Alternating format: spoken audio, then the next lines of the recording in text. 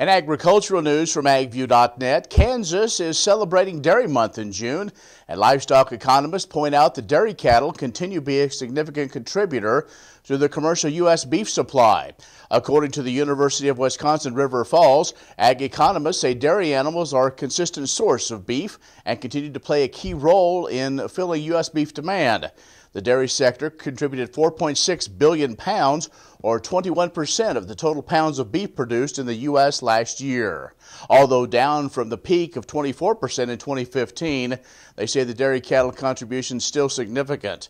Dairy animals substantially contribute to the prime beef supply, as Holstein steers contribute around 21 and 60% of the total U.S. prime beef produced from 2002 through 2018. Well, USDA's Animal Plant and Health Inspection Service has confirmed the discovery of genetically engineered wheat plants growing in an unplanted agriculture field in the state of Washington. The GE wheat in question is resistant to glyphosate, commonly referred to as Roundup. Now, there is no evidence that the GE wheat had entered the food supply, and there are no GE wheat varieties for sale or commercial production in the U.S. at this time. And APHIS says not deregulated any GE wheat varieties. Now, after previous detections of the genetically engineered wheat, USDA did strengthen its oversight of the regulated GE wheat field trials.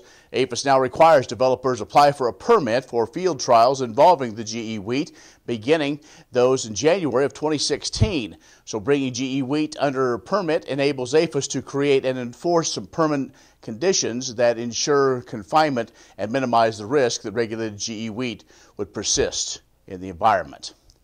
And it's time once again to nominate you or your neighbor to serve on your Farm Service Agency County Committee. The FSA now accepting nominations for county committee members.